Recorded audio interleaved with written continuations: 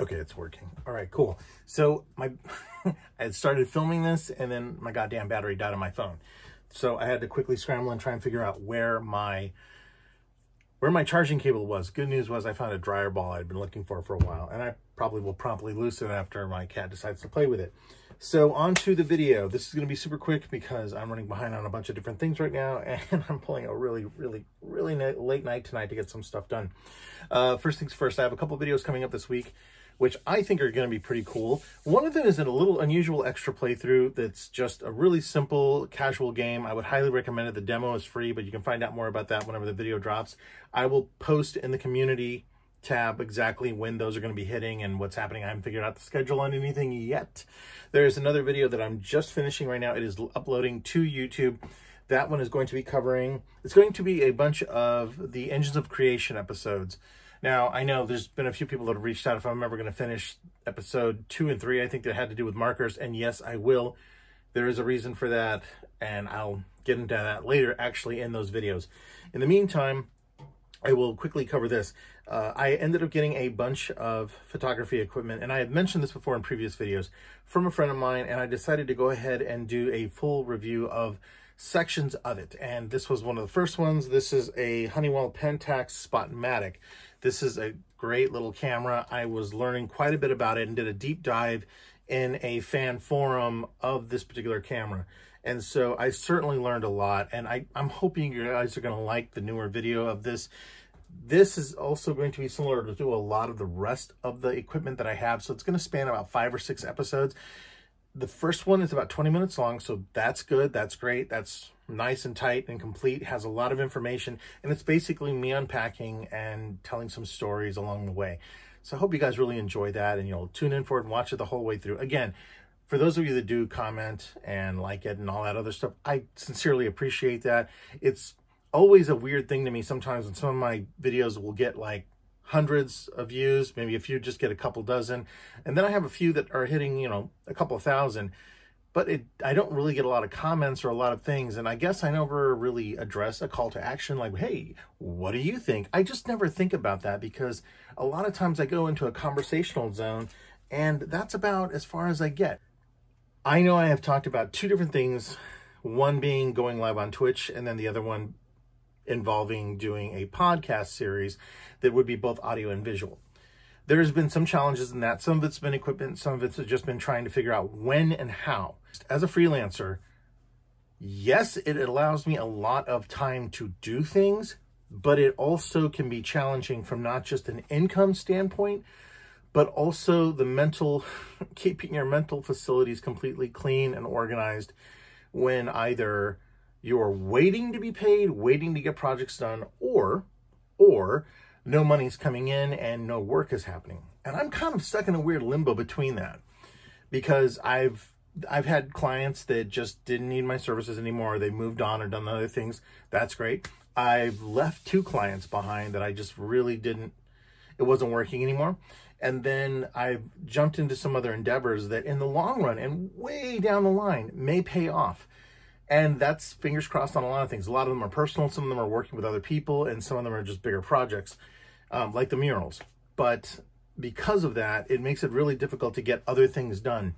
And the biggest challenge has been, to be quite fair and quite frank with what I'm explaining here, a lot of what I'm about to tell you is just, it's hypothetical at this point. So there was one effort made, one episode that was made with my friend Cameron, and there was a lot of technical difficulties. The audio was off. I wasn't happy with the end result, even from the visual standpoint. It just didn't work. So I've upgraded a lot of what I'm going to be doing with that, but I realized that if I really want to come out swinging, it has to be better than your average podcast. Everybody has a podcast. Everybody does. But this was supposed to be something more. And I think if I can make it happen, then I'll talk about that more at that point. It doesn't look like it will be happening until later after September that I will start getting the ball rolling. And that has been a challenge all in its own fucking right. It really has. It's not from lack of manpower. It's something I can absolutely do on my own. But it is something that, because the people that I want to talk to, some live out of state, some live further, you know, like in areas or places that like it would be a challenge to find a neutral ground or access to see if their studios are open or whatever. I'm just using some different general, you know, reasons. And then that plays into going live on Twitch as well too. Although Digital Absinthe back here, the computer, is more than capable of doing exactly what I need for that, I struggle in the idea that if I'm running a YouTube channel, then what in the hell would differentiate Twitch from it? And I don't want it to be something where Twitch becomes the main game, because I'm not really interested in producing a one-man show that would rely on me having to learn a lot more stuff right now. Maybe in a year or two, if this is even still a viable option, there's that. But I also argue with myself as to whether or not to just jump in and do something.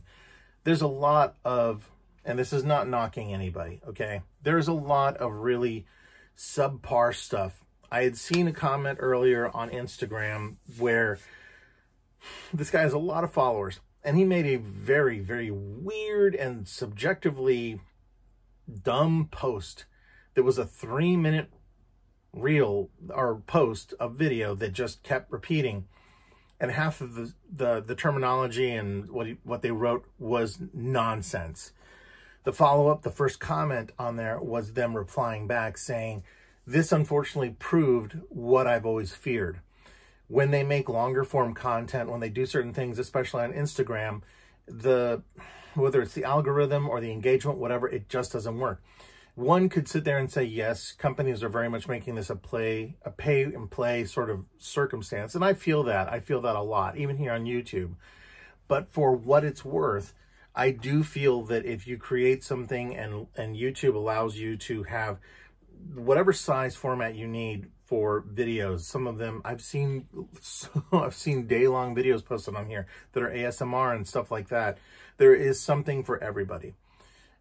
Some of the other channels, especially the ones, or some of the other aspects owned by companies like Meta, are kind of missing a lot now.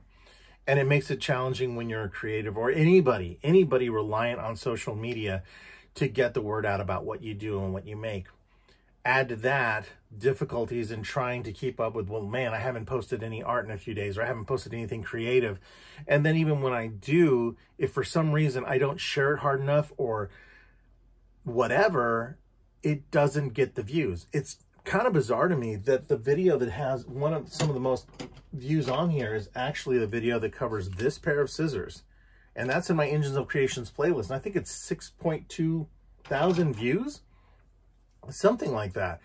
And while I'm very pleased about it, and I absolutely love that tool, and I'm happy, I'm very, very happy. I think some of it had to do with the fact that people from Engineer followed it, and I'm grateful for that. That is freaking awesome. And I've had other things too where I've really done a deep dive in independent games and gotten some good views on videos there because I've managed to get the attention of the people that worked on it. And I'm super happy for that.